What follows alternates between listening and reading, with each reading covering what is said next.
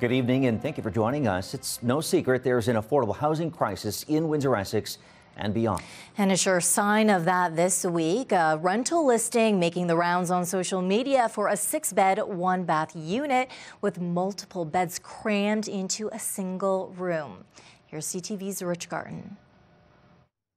There are more than 7,000 people in Windsor on the Central Housing Registry looking for affordable housing. But if you need proof of Windsor's affordable housing crunch, look no further than this listing on Facebook Marketplace. I think what we should call this is an exploitation of the housing crisis. You have a landlord who has clearly taken advantage of the shortage of housing, and specifically affordable housing in our community. The rental listing advertises a 6-bed, 1-bathroom unit for $330 per month. What you see is multiple beds crammed into a single room. Visibly seeing mattresses on the floor and renting those out in that fashion, I think it falls below a standard that we should be accepting here. Ward 2 councillor Fabio Costante points to the importance of the new residential rental licensing bylaw to curb such practices, calling on residents to call 311 when they see issues like this one. The RL is intended to address exactly this type of scenario where people or landlords are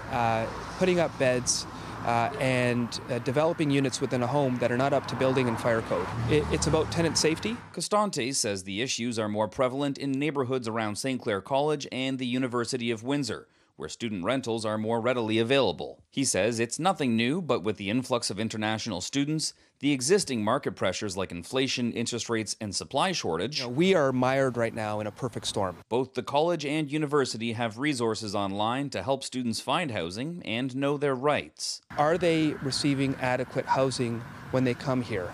And that's an honest discussion that I think we need to have as a community. But Costante believes despite some new student residences coming online, more action is needed. But I do believe that the university and college have a moral obligation to build more housing. They are, let's be clear, they are building some student dormitories, but I think they need to do much more. Rich Garton, CTV News.